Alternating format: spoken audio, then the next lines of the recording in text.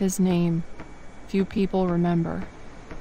He used to be a cop, but now he's a private eye.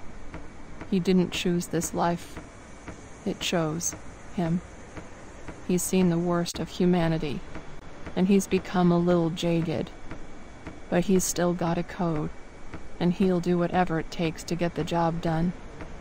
He spends his days in a dimly lit office, waiting for the phone to ring. It's not often that it does. When it does, it's usually someone in trouble, and he could never resist the urge to help, even if it means putting himself in harm's way. He's got a past that he's not proud of, but one that he can't escape. The whiskey helps, but only for a little while. He's not a hero, and he's not a villain. He's just a man trying to make a living in a city that doesn't care.